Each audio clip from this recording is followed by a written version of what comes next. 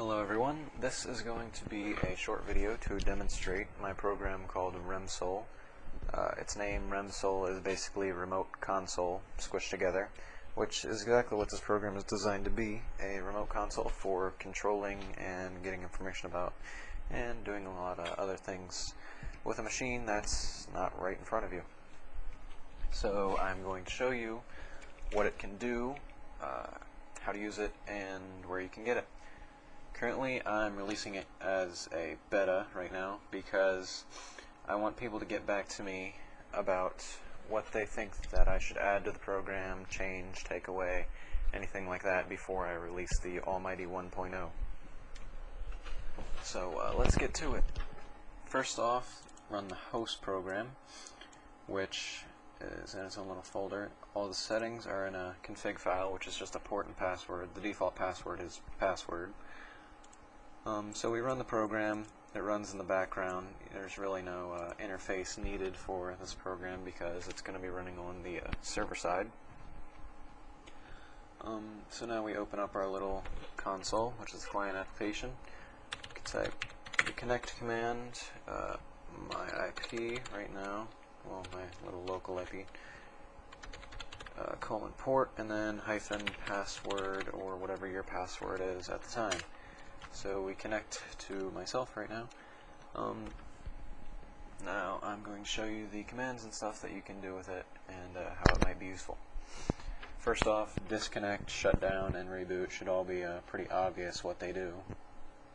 All the file browsing commands like cd are the same as DOS. For example, let's see where we are. We can type get path. That shows us what we're looking at. We're looking at the C drive right now. So let's say I want to cd to Windows. I can do that. I can type dir now, same as DOS again. Get all the files and folders in that directory. You can see there's quite a bit of stuff. But anyway, let's go back to the C drive. We can set the path that we're looking at. Let's say set path C:/documents and settings. And that takes us to the documents and settings, but I don't want to be there right now. We can copy files. The copy command is similar to DOS.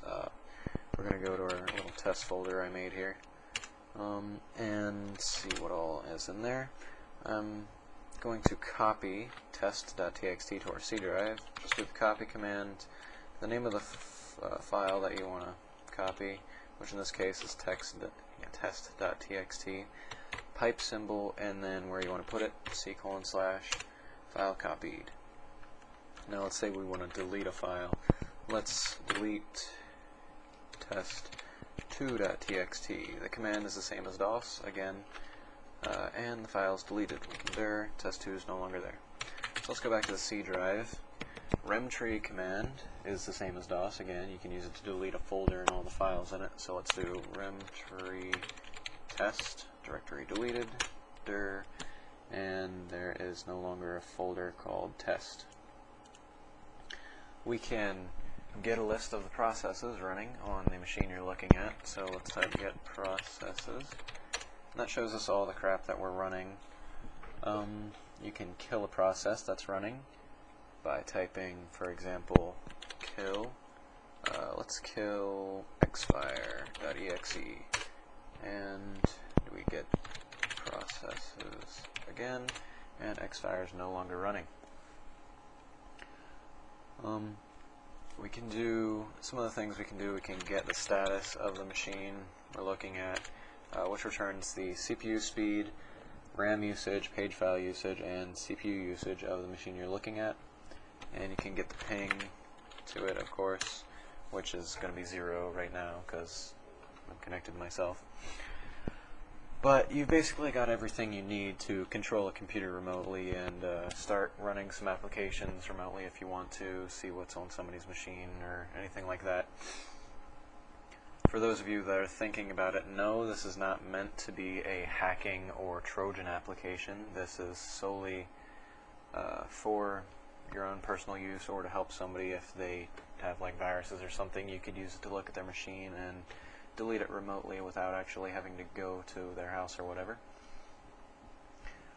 I wrote it to control my remote file server and web server and all that when I don't really feel like going downstairs to mess with it. But now everyone around that wants to can use it.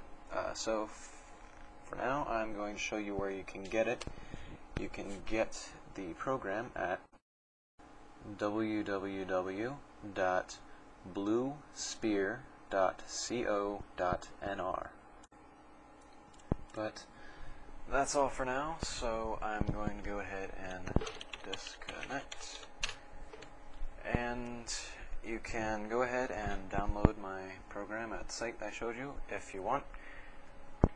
And if you have any comments, questions, you can comment on this video or email me. You'll find my email on my website. And tell me what you think about the program, what you think should be added, changed, anything, your thoughts, whatever. But if you find the program useful, please do tell me. I would love to hear from you. So that's all. I hope you enjoyed, and hope you find this useful.